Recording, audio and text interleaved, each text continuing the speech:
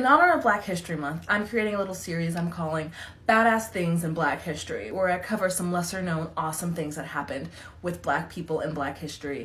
My first episode is about Mary Beatrice Davidson Kinner.